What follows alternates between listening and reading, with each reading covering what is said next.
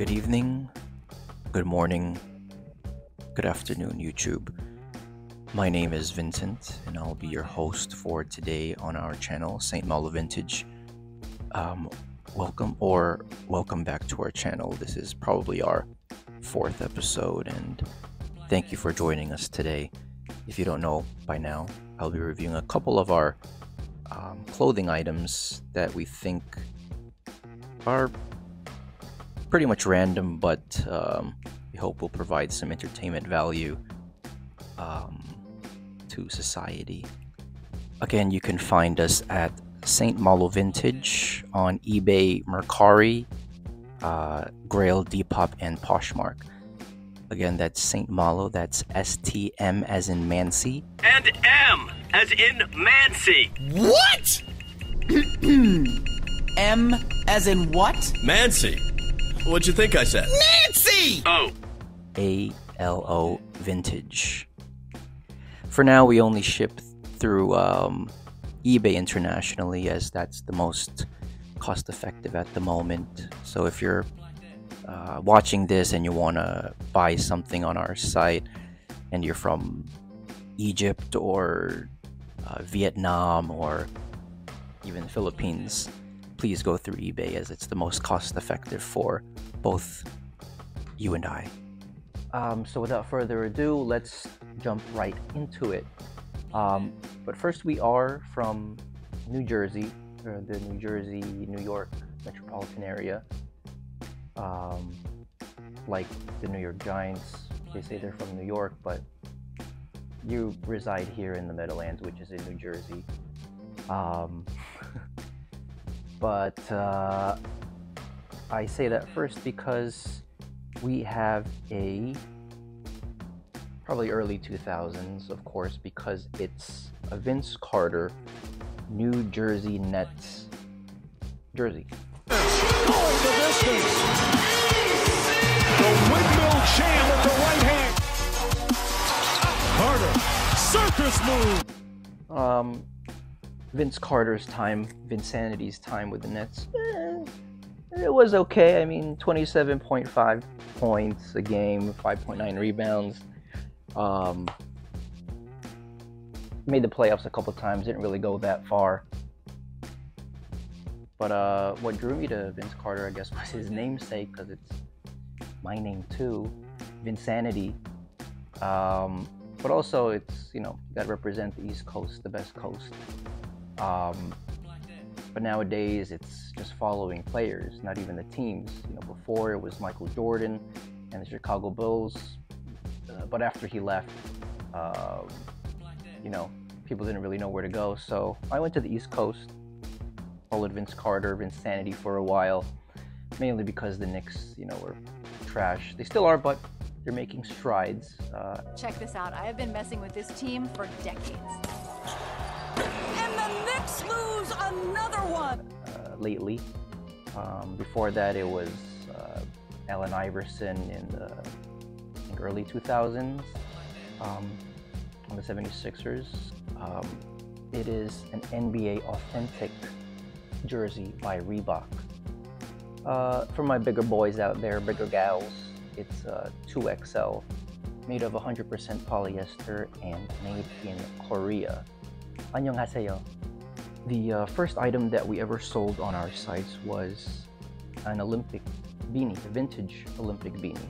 Ever since then, we've been finding Olympic items, Olympic clothing, Olympic memorabilia on our thrift adventures, and they've been selling pretty regularly, pretty decently. So that's why I bring to you a t-shirt, medium t-shirt though, of the 2004 commemoration of the Olympics in its home country of Greece.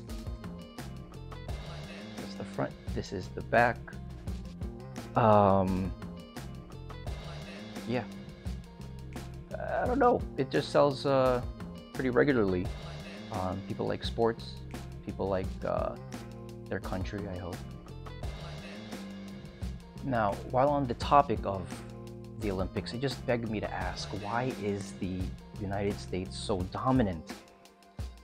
Toru, Buster Research! He must. at the Olympics.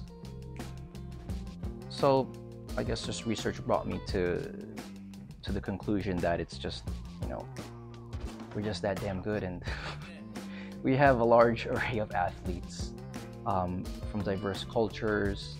Of course, the United States has moolah, has money, which they can invest in these athletes and invest in their organizations. And of course, the US has a wide array of ecosystems, you know, a wide array of flora and fauna, which these athletes can train and better themselves. I mean, and you know, and the US has the basketball, the baseball, the table tennising, and the badminton with the shuttlecocking. So I mean, yeah, I mean, you're gonna have a lot of gold, silver, and bronze. I mean, you know, Hot 97 is history. It was the first of its kind to represent hip-hop and R&B in the New York area.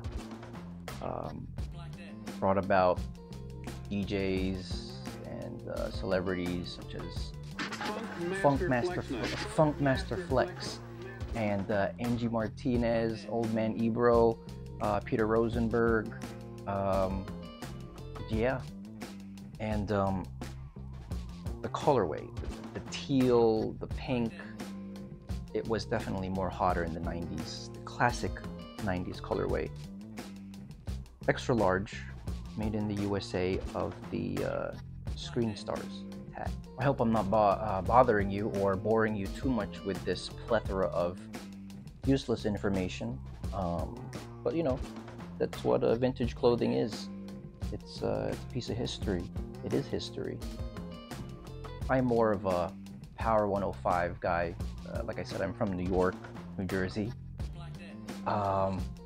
Just because, you know, I like the Breakfast Club. They had some memorable interviews, like the one with Birdman, Put Some Respect on My Name. Put some respect on my name. And the one with Soulja Boy, where he says that Drake stole his flow. Drake? Drake? Drake?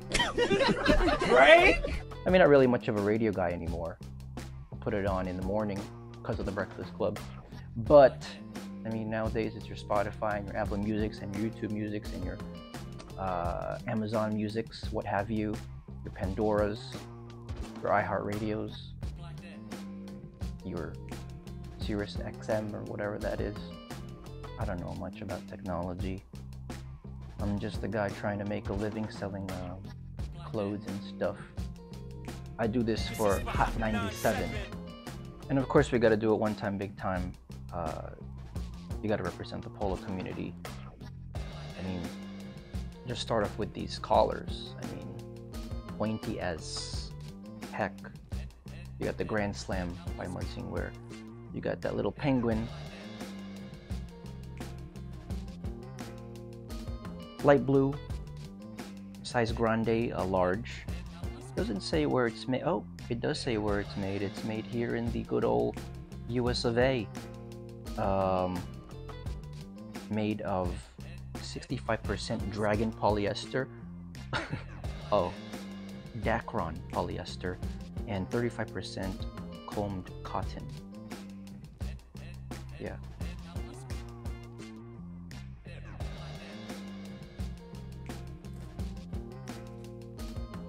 Pretty clean. All the buttons, of course, are intact. Light blue buttons too at that. Again, I have to highlight the collar. I mean, it looks like a penguin, which is, I guess, why the penguin is their mascot of Munsingwear. The last of our t-shirts I want to bring to you today is regarding Native Americans, specifically the Tonto Apache in Tonto Basin, Arizona. Just look at the colors on these guys. Nothing on the back, unfortunately, but all you need is the front, I guess. On the Hanes Leafy Tag tee, adult extra large of 100% pre-shrunk cotton, fabric made in USA but assembled in Mexico.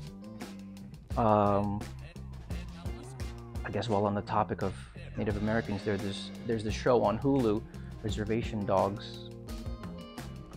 Must watch. I believe it's on its third season. Yeah, third season. And it's last season, unfortunately. And I have to catch up on that. I'm more of your unknown warrior. Yeah, you know my name? William Knifeman. For the summertime, and also if you're an aficionado of Disney or Mickey memorabilia. Doing some research, Splash Mountain is no longer open. But more on the shirt about Splash Mountain. Mickey's all soaked. I mean, he's like, he had to take off his gloves for God's sake. It said dry is not an option, and that's what she said. That's what she said. And you got this tank top on the Walt Disney World tag, extra large in nature, like I said, made in the USA. They don't really make tags like these anymore. I guess they don't really make tags at all in general, because I guess this can be itchy on people's skin, people's backs. The last thing for sale today is a pair of Gap jeans. Gap? Yes, Gap. A Gap women's jeans. Now, the reason I wanted to highlight this is just because it's different. Sometimes it's good to be different. You know, stand out. Not be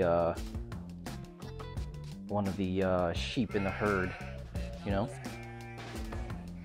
Made in USA of 100% cotton, but just wanted to highlight a couple of things that did stand out to me. Was, you know, the stitching. It's not selvage, but the one thing that stood out to me was the buckle back. I mean, what are you trying to do? You're trying to copy off of Levi's, the old vintage Levi's, old vintage jeans. You know, who are you? But anyway, I just thought it's a pretty cool piece of Gap history. Unfortunately, Gap, in its collaboration with Kanye West, kind of didn't pan out. So I don't know what'll happen to them. They're still relevant, I guess, in today's world, but you know, that kind of set them back with this collaboration with Kanye, or Ye.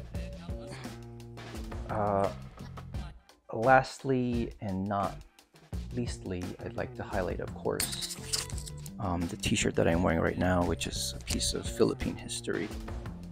It's a size medium, but I gotta represent the Philippines. The liberation at dawn.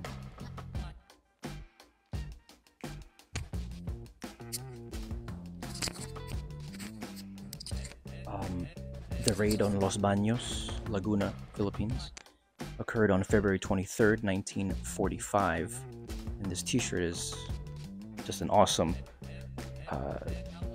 commemoration of that event, where the United States Army Airborne and some Filipino guerrillas liberated, you know, a lot of civilians and soldiers.